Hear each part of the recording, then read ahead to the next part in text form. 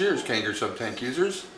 This is just a really quick video just to show you that you can in fact build a 1mm inside diameter coil, throw it in your sub-tank mini here, and vape away on it. I guess it's more or less like a super economy build. It's you know, not a lot of wire, not a lot of wick, doesn't use a lot of juice, doesn't use a lot of power. The only thing it did was take a lot of time. But yeah, this is just proof that it works.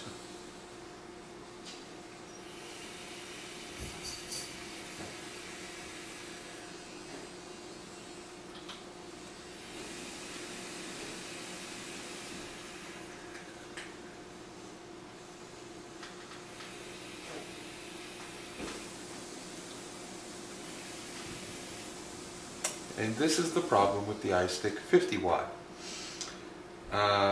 The fire button doesn't always work properly. I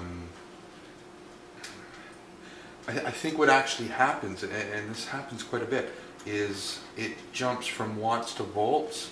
Not on its own, it's because it's actually getting 3 presses of the button, even though I'm only pressing it once. You know, it's a problem.